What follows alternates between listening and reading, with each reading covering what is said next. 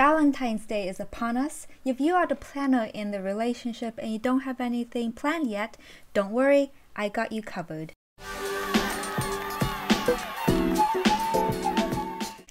I'm going to be taking you to several different neighborhoods around Seattle for the next 10 dates. Now, if you don't live in Seattle, that's okay. You might be able to find something similar wherever you are. First, we travel to Ballard, a hip waterfront neighborhood with Scandinavian roots, known for its trendy restaurants and the Ballard locks, where the ships and salmon flow in. Make a reservation at the Anecdotes Pottery Studio, where you and your special someone can get artsy by painting something practical like a coffee mug or a serving platter. Reservations can be made online. It's $10 per person plus whatever pottery you select. Give yourself at least 2 hours to paint, if not more, and then walk over to the nearby Mediterranean restaurant Stoneburner. Now I would like to introduce you to someone who knows all about menus and what to order. You can call her WWCE. What would Cozy Cannoli eat? Hello, I'm your guide to WWCE. What would Cozy Cannoli eat? Now usually for dinner I prefer to keep it light for the sake of my waistline, but since we're talking about your waistline, well, in that case I would like the olives, garlic bread, the grilled octopus, tortellini, fresh mozzarella pizza, the keen oyster mushrooms, the winter chicories, the shaved Brussels sprouts. Oh, and I'll also have the Selena Cooler cocktail. Well, thank you for those lovely recommendations. Now, I have one more tip for you. Download the Chinook app on your phone. It's a $15 membership per year, but you save a lot of money if you use the multiple coupons they offer. For example, at Stoneburner, they have a 25 off $75 deal. For our second date, we're going to head to the artsy and quirky neighborhood of Fremont, known for the Fremont Troll. Though this time, ignore the troll, we're going to get brunch at Rockcreek restaurant. Hey, do you have any brunch recommendations? I love brunch. It is the first meal of the day, so I feel inclined to try everything, and also I don't feel guilty about eating too much because I can just walk it off. Waiter, I would like to order 6 oysters, the shrimp and grits, the beignet for dessert.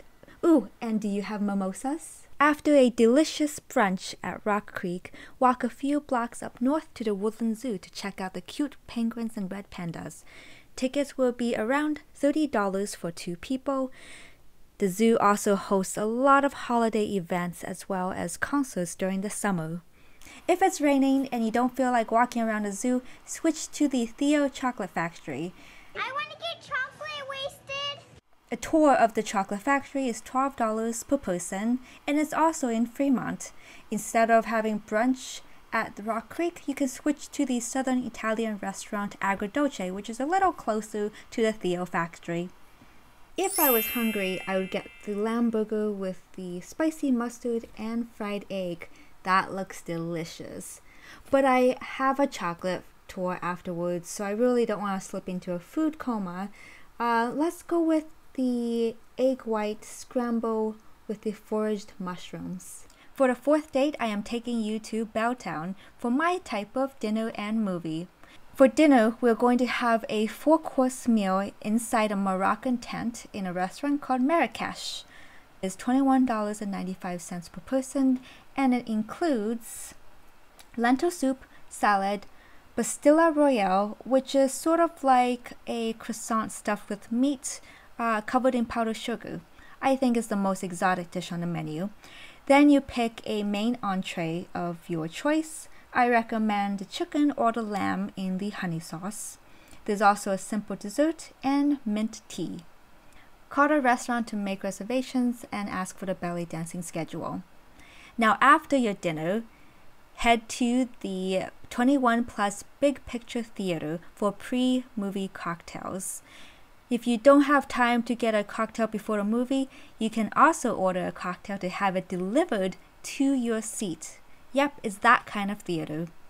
The next day is going to be great for couples on a budget. We're heading south to the edge of downtown to Nijo's Sushi and Bar. Make a reservation for their happy hour, which is from Monday to Friday. It's from 3:30 p.m. to 6:30 p.m.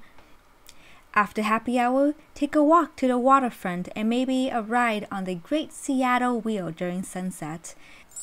Wow, this menu is amazing. This must be like the best happy hour in Seattle.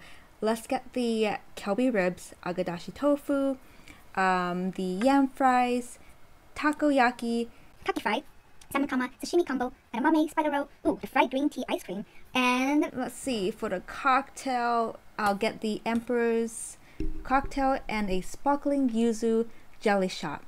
Why not? I think I'm good for now. The next downtown day is going to be a bit of a splurge. It's going to take place at the 6-7 restaurant inside the historic Edgewater Hotel. Give us a bottle of your finest champagne, 5 shrimp cocktails, and some bread for my brother. Call ahead to make a reservation at the 6-7 restaurant and make sure to ask for one of the tables located by the window near the water. After brunch, take a walk along the waterfront to the Olympic Sculpture Park. Are you getting tired of your bedroom? Maybe it's time for a staycation. I recommend the Silver Cloud Inn on South Lake Union. Make sure to book a room with the jacuzzi tub and a fireplace. For dinner, you can cross the street to I Love Sushi, a sushi restaurant right on Lake Union. I recommend the calamari salad and the 9-piece omakase.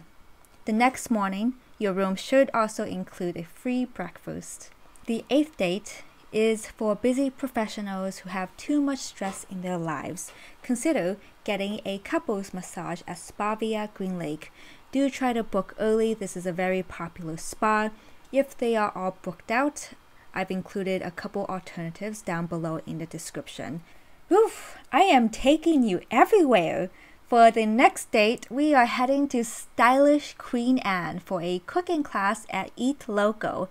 The good news about Eat Local is they currently have Groupons available. This is a small group cooking class which makes it perfect for couples. After the cooking class, if you're hungry, you can walk a couple blocks to Koku Market. It's a terrific place for afternoon tea, coffee, and snacks. Koku was formerly known as the Cedarburg Tea House, owned by a South African couple. Because it was such a popular spot with unique South African treats like the mova pudding, the previous owners actually taught the new owners their secret recipes. So now at Koku you can get both South African and Japanese treats. If I was hungry, I would get the brewed pork rice bowl or the forager sandwich. It is so interesting that you braise your pork in tea. I don't think I've ever seen that before. But today I'm just here for your amazing warm mova pudding and a red cappuccino. Thank God you learned the recipe for the mova pudding. Like I don't know what I would do with myself if that was gone forever. I mean, I guess I could fly to South Africa. For the final 10th date, we're going to do something a little bit more laid back in the family-friendly neighborhood of Wallingford. Meowtropolitan is the first cat cafe in Seattle, and on Saturdays they host cat yoga. Yes, it is exactly what you think it is. It's yoga with the cats. It's $20 a person and it also includes tea. After you have reached Namaste, you can walk over and get brunch at Tilth. Do make reservations ahead of time. It's a very popular spot on the weekend. Can't seem to get enough food today since I'm here at another restaurant. Well, in this case, I'll have the sourdough French toast, the vegetable hash with the pork belly, please, and the Tuscan kale salad. Thank you. That's all, guys. Those are my 10 date night ideas for Seattle. I have plenty more, but that is going to take another video. I hope you enjoyed this video. Please remember to click the subscribe button below to follow Cozy Cannoli.